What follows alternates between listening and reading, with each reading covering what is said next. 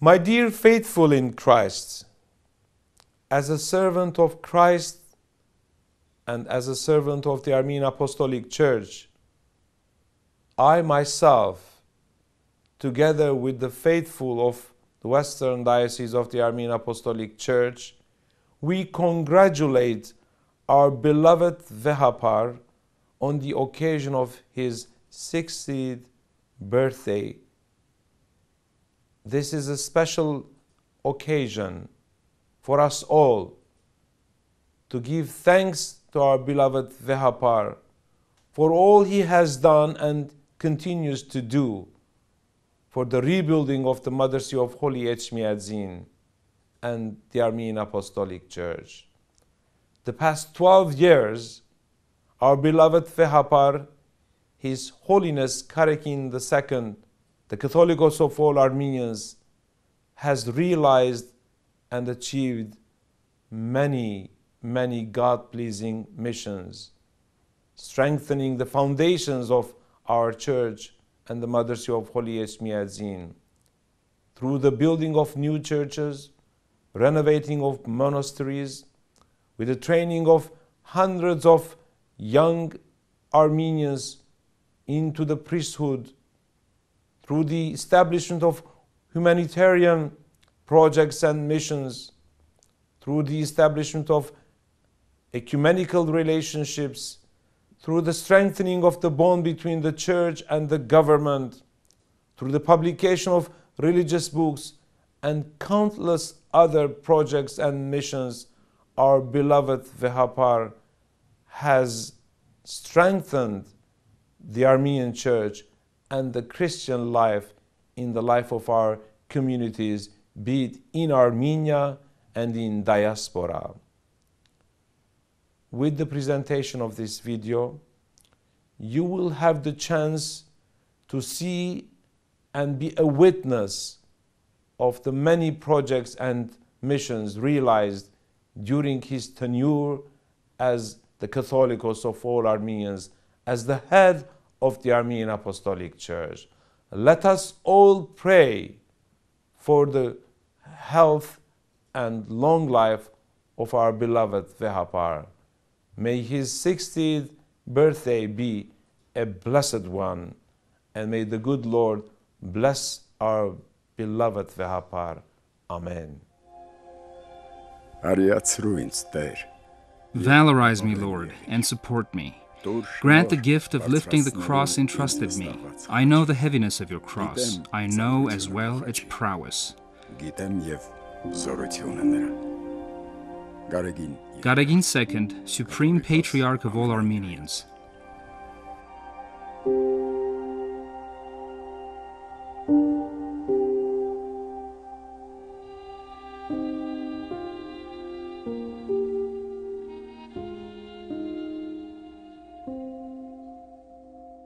The 132nd Catholicos of the Armenian Apostolic Holy Church, Garegin II, was born on August 21, 1951, in the village Voskehat, in province Armavir. The roots of his family go back to Mush and Van. After the deportations, they settled in Aparan.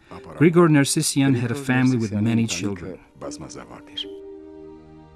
My parents were pious, and since early childhood, all 6 of us children would attend regularly Mother C of Holy Echmiadzin with their guidance. From the interview given to Marmara, daily newspaper Marmara, October 10, 1994. The future patriarch received his primary education in the native village. His peers described him as active and interested in sports, but Providence had intended another path for him.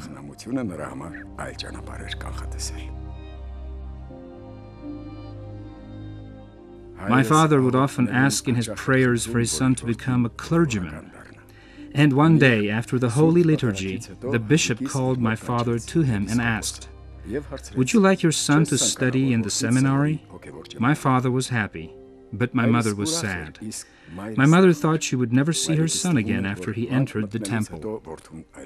From the interview given to Izvestia, daily newspaper Izvestia, March 15, 2001. Catholicos Vazgen first appoints the young man who graduated from the seminary with high honors as overseer's assistant. He is also entrusted with the instruction of the subject New Testament. In 1972, with the hand of His Grace Archbishop Tiran Nersoyan, he is ordained as a monastic priest, renamed as Friar Garegin. The same year, he journeys to Vienna in order to continue his education. Immediately after my operation, His Holiness Vazgen called and asked me about my plans. I responded that I intend to study the works of the fathers of our church. "But I have other plans for you. I want to send you abroad to study theology," said the Patriarch. And I immediately switched my hospital bed with the student seat in order to study German, because before I had studied English. From the interview given to Izvestia, daily newspaper Izvestia, March 15, 2001. Parallel to studying in the theological departments of universities in Vienna, Bonn, Friar Garegin is appointed the spiritual shepherd of Germany's Armenian community in 1975. The commingling of education and spiritual service was a serious experience. After returning from Germany, I departed for Zagorsk, with the blessing of the Armenian Patriarch, in order to study in the Lyceum of the Russian Orthodox Church. A year later, the Patriarch surprisingly called me back to Mother See of Holy Echmiadzin. From the interview given to Marmara, daily newspaper Marmara, October 10, 1994. The chief vicar of the Ararat Patriarchal Diocese, Archbishop Komitaster Stepanian, had fallen terribly sick abroad and couldn't return to Armenia. Friar Garegin is appointed as assistant to the chief vicar. In May 1982, he defends his priestly thesis, and beginning from April 1983, is appointed the chief vicar of the Ararat Patriarchal Diocese.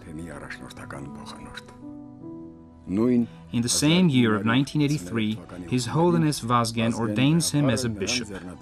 The 32-year-old Bishop Garegin was the youngest of all the bishops in the Armenian Church. During the initial years of my practice, surely there were not many opportunities because an atheistic ideology used to reign in the country. But when Armenia became a free and independent country, and when the Church had the opportunity to fully implement its historic mission, broad horizons for practice were opened for us. From the interview given to Marmara, daily newspaper Marmara, October 10, 1994. Under the auspices of the Ararat Patriarchal Diocese, Vazgenian Lyceum is founded in Sevan in the year 1989. This was one of the first steps of the Armenian Apostolic Holy Church's reawakening, which would be continued due to the efforts of the young bishop. In 1990, Bishop Garegin founds the Youth Union of the Armenian Church and a Center for Christian Upbringing. Nearly 150 teachers take religious courses in order to teach in the newly opened Sunday schools with a focus on Christian upbringing. These schools are adjacent to churches. In the class sessions of the Ararat Patriarchal Diocese's structures, teachers are trained as well as from other Armenian dioceses. In 1992, Bishop Garegin undertakes a new project which would continue in other dioceses as well. The former pioneer palaces of the Soviet era are granted to the Armenian Apostolic Church. The buildings get reorganized as Armenian Sons' Houses, where thousands of children, even today, receive religious and aesthetic education. The bishop's work gets appreciated, and in 1992, with Vazgen First's blessing, Bishop Garegin is given a royal honor and title. I am glad that with God's blessing I was able to do some works. I rejoice when I visit Armenian sons' houses, or the Lyceum in Sevan, or when I watch the television programs created by the television station that we have created. I rejoice when I meet people whom our church has supported spiritually and materially. From the interview given to Izvestia, daily newspaper Izvestia, March 15, 2001. Archbishop Garegin succeeds in inspiring national intellectuals and philanthropists with his programs and assembling them around the church. Starting from those years, amicable relations are established with the greatest national philanthropist Alec Manougian's family. Later on, Republic of Armenia's national hero Alec Manougian tells that his daughter Louise Manougian Simone was inspired and involved in national life by a young clergyman. That clergyman was the future Supreme Patriarch of all Armenians. In the national religious meeting held in April 1995, Archbishop Garegin Nersessian was one of the main candidates in the patriarchal elections. During the casting of ballots, Archbishop Garegin gets the majority vote, but withdraws his candidacy.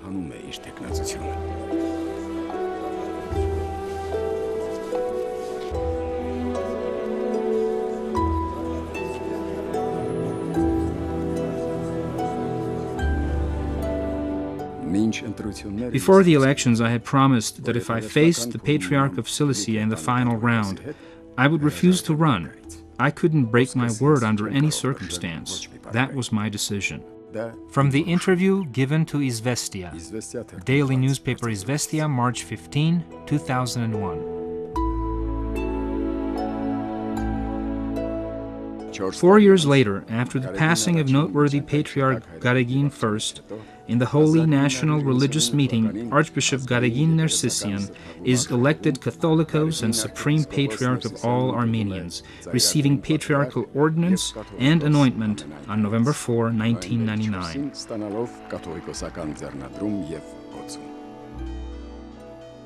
The year 2001 was ahead. The Armenian Apostolic Holy Church was about to celebrate with its people the 1700th anniversary of the adoption of Christianity as an official religion. The Jubilee was included in UNESCO's calendar and was an exceptional event. It was an event that would reinforce the international reputation of the Armenian Church and voice Armenian national issues. For our church, this Jubilee is essential. We are not just talking about historic self-awareness. The Jubilee is a good opportunity to reinforce the church, to remedy the havoc wreaked by years of atheism. This year, we commence many projects, which will become a tradition. From the interview given to Izvestia, daily newspaper Izvestia, March 15, 2001. In the year 2000, Patriarch Garegin II begins patriarchal journeys to the diasporic dioceses of the Armenian Church. In just the year 2000, the Patriarch visits the heads of the Russian Orthodox Church, the Roman Catholic Church, the Georgian Orthodox Church, the Romanian Orthodox Church, the Gepti Orthodox Church, the Ethiopian Church, and the Anglican Church. In September 2001, they all were the guests of the Armenian Patriarch. On the occasion of the 1700th Jubilee celebrations, Constantinople's Greek Patriarch also arrives in St. Etchmiadzin. The global press notes that only because of and due to the high prestige of the Armenian Church was it possible to bring close to each other the heads of Christian churches and to sound a unified prayer to God from St. Etchmiadzin.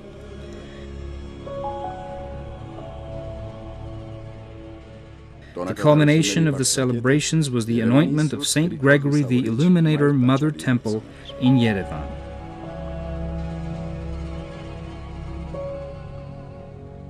The spiritual leaders of the grand Christian churches had never been in such close spatial and temporal proximity as they were in September of 2001 when they were Armenian Patriarch Garegin II's guests. The interrelations of our peoples and churches are special. They are values that we are obligated to cherish. From the interview given to Izvestia, daily newspaper Izvestia, March 15, 2001.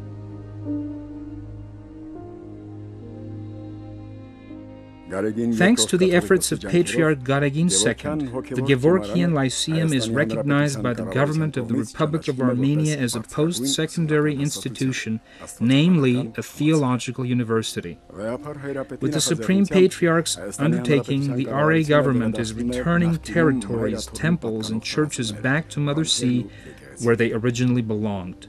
A proof of the Armenian spiritual reawakening is also the fact that in the governmental calendar can be found the holidays of the Armenian Church.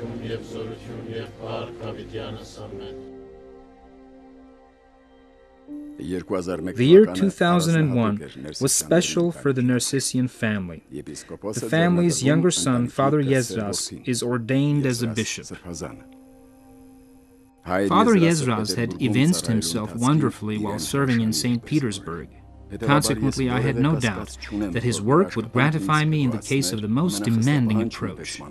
From the interview given to Izvestia, daily newspaper Izvestia, March 15, 2001. In the fall of 2008, diasporic Armenians assemble around the Armenian Father in order to witness and participate in the holy ceremony of the Holy Muron. During the enthronement of the Supreme Patriarch of all Armenians, Garegin II, the activities of national intellectuals continue to stay in the attention of Mother See Saint Echmiadzin.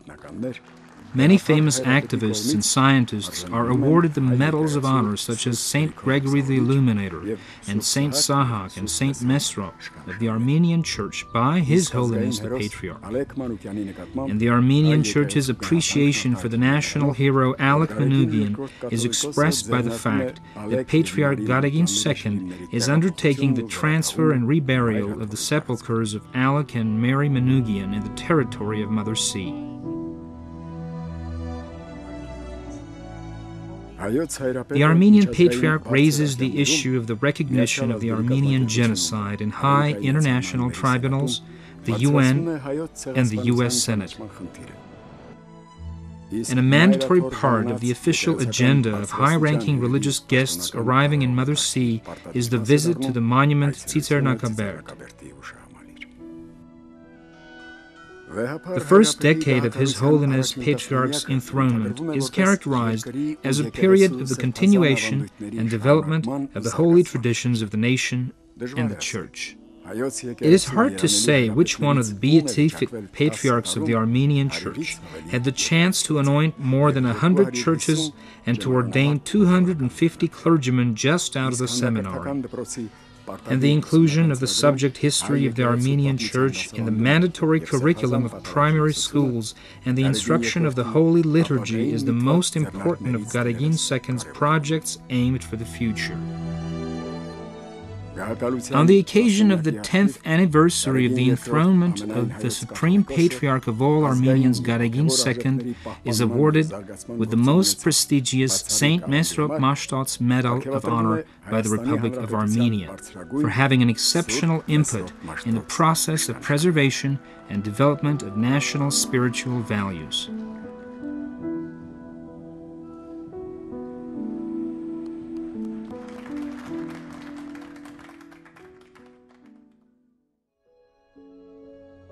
Look at our cross. Compared to others, it is not with a crucified Christ. It is a cross of resurrection. Our cross is in bloom, like the bush in spring. It is the symbol of our hope.